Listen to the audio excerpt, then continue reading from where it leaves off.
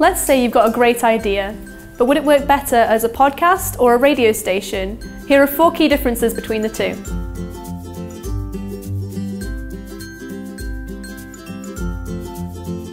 So the first main difference between a radio station and a podcast is the scheduling.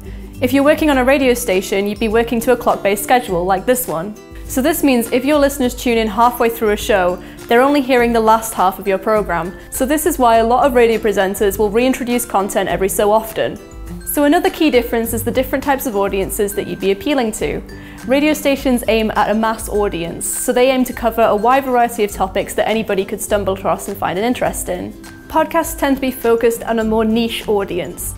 They usually focus on creating more in-depth and detailed content on a particular topic. This way they appeal to an audience that's already actively searching for this information. For example, there's a podcast in existence called Can I Pet Your Dog, which is completely focused on dog-related news, events and discussions. They're aiming their content towards dog lovers who would already be searching for this kind of content on the internet.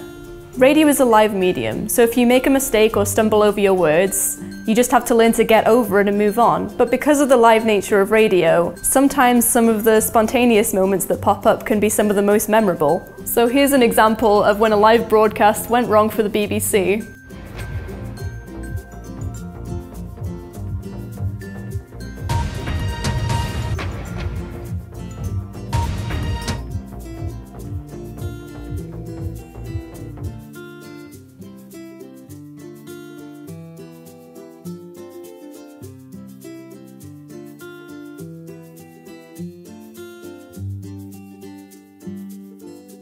With a podcast, you eliminate the risk of making a mistake because you can edit it afterwards.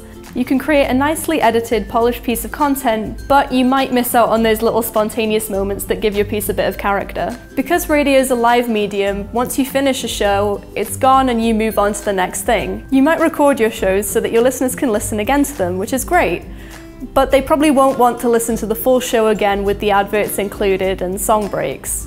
What a lot of radio stations are starting to do is condense all the best bits from a program into a bite-sized episode that's easier for the listeners to enjoy, that goes out once or twice a week. For example, the Chris Evans Breakfast Show on BBC Two is quite a fun, energetic show that a lot of listeners enjoy, but they won't want to go back and re-listen to the full 3 hours.